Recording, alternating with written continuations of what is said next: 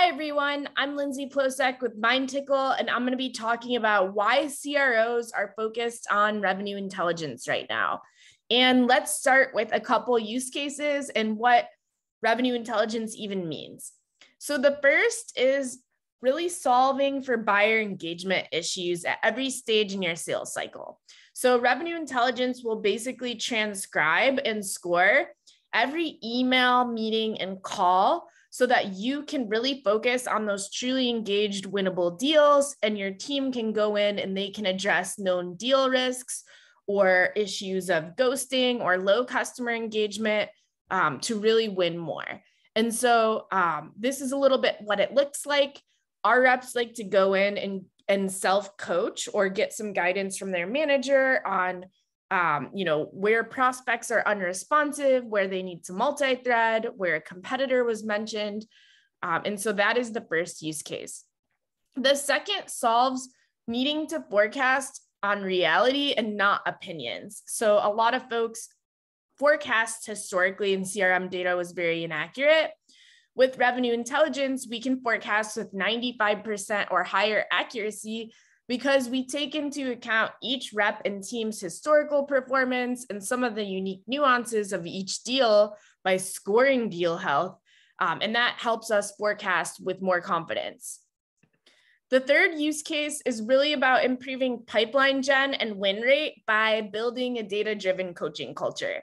So historically, people wanted to do deal and call reviews, but it was a little difficult to scale when you didn't have that single pane of glass view, when you didn't have really great data. Now we're seeing that fewer managers can manage more reps, and they can do 2 or 3 times more deal and call reviews by leveraging revenue intelligence.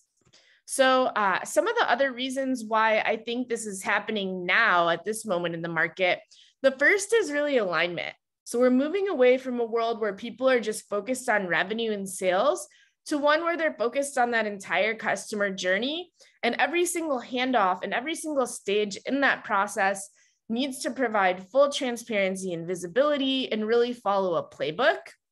Increasingly, we're also seeing that more people are involved in closing a deal. So there's a bigger need for collaboration, and this can play a big role in that.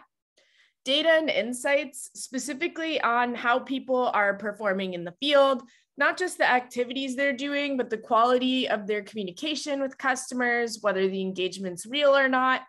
And then perhaps even more importantly, unlocking those really great customer insights on what customers are saying, doing, responding to, so that you can ultimately improve that customer experience and really personalize it. And as I mentioned, culture of coaching is a really important one, and this helps with that. So we at Mindtickle recently put out a report on this whole topic of driving revenue productivity. We interviewed CROs and executives from 400 plus companies, so you can go and check that out. And for those of you who aren't familiar with us, we offer a revenue productivity platform. We give reps all of the training, content, and insights they need to drive deals forward. And those that includes solutions for sales enablement as well as sales operations. So please, if you have questions, drop them in the comments and we are happy to answer them. Thank you for listening.